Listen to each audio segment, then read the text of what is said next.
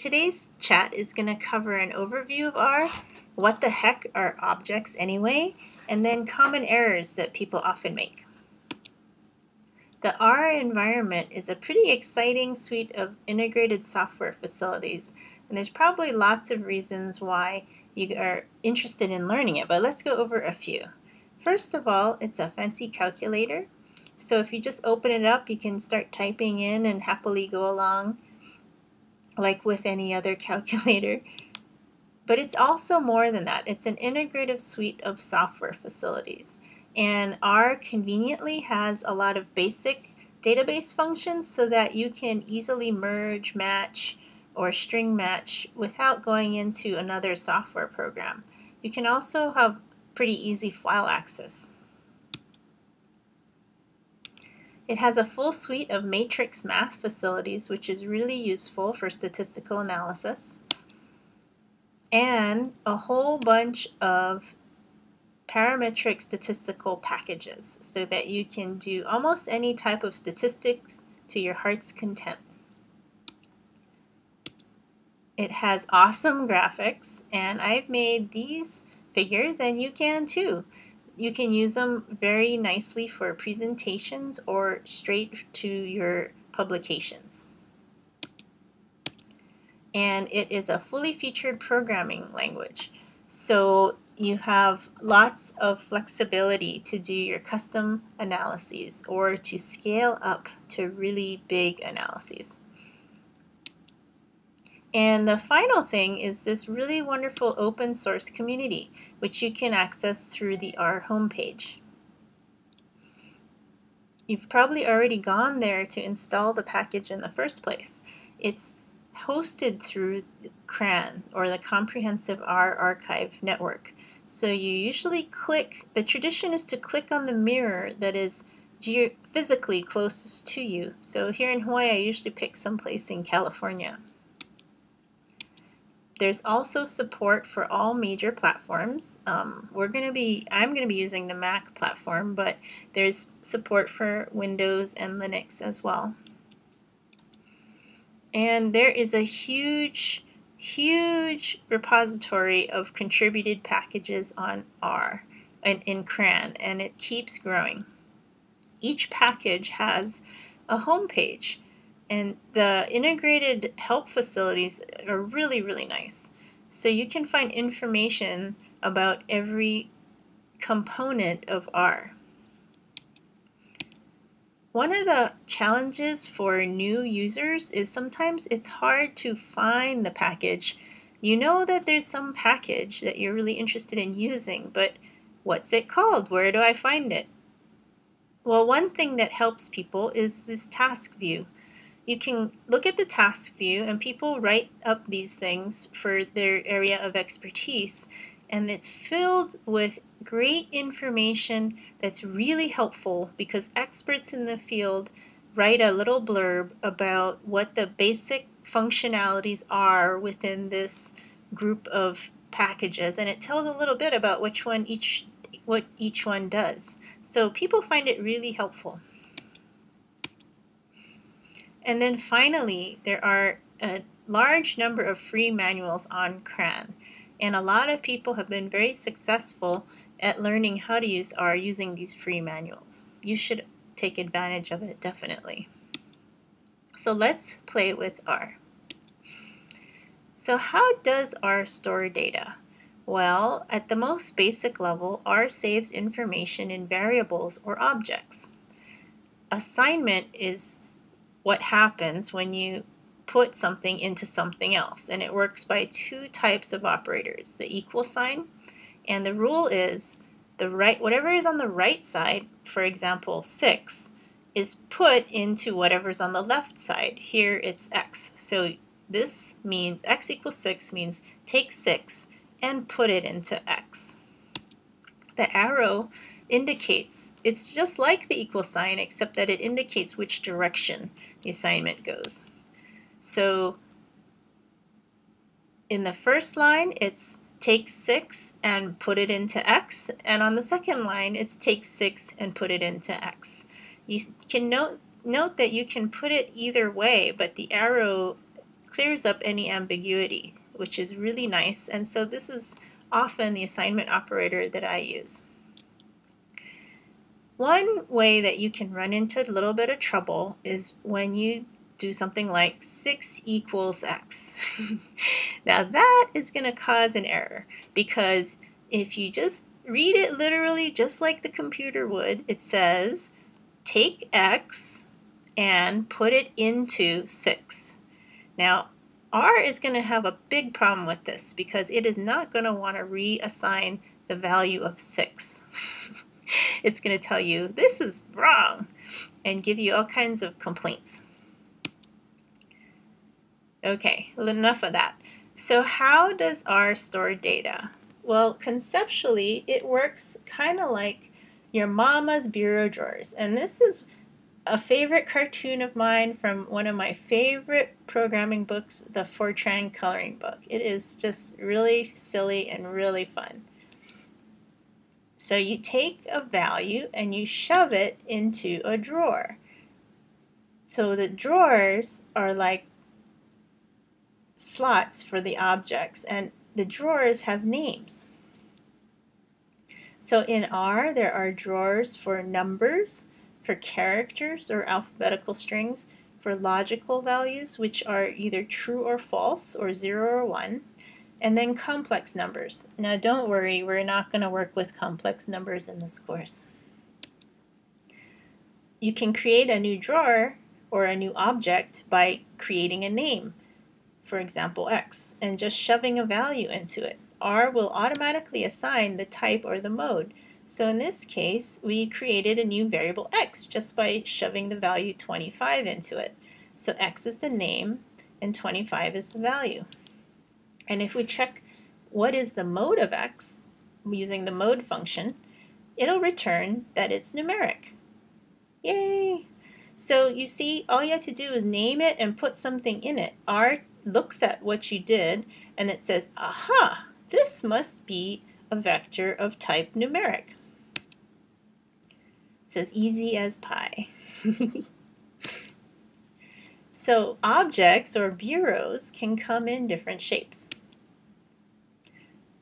And different shapes have different attributes, okay? Or different object types have different attributes. Here's the vector, and it has one and only one attribute, which is length. So a vector is basically a sequence of variables that are all of identical type. And so all you need to know is how many elements are in the vector. A matrix is just like a multiplied vector. Now you have 3 vectors put right together. So now you have rows and columns. And a matrix has another attribute called dimension. So there's 2 rows and columns. And another thing about matrices is that they're rectangular. So all of the columns have to have the same length. A related type is called a data frame, and it looks very similar to a matrix, except in a vector or a matrix, all the values have the same type. So it's either all numeric or all character or all logical or what have you. In a data frame, it's a little bit different.